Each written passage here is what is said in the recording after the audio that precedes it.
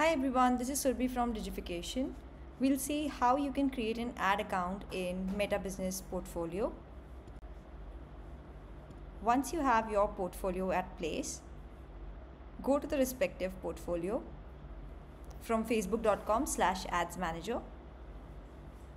Click on settings. Here you can see 0 ad accounts. Click on settings.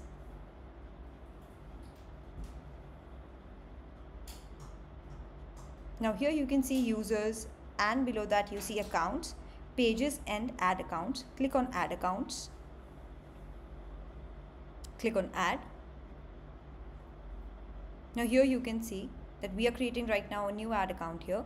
Create a new ad account. You could give this account some name.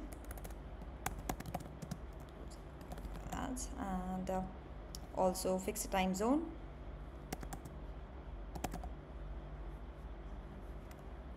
You can search for it and set the currency as well. Click on next.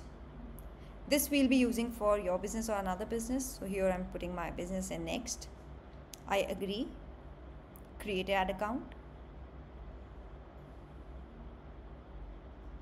You would have all your pages, ad accounts, everything at one place.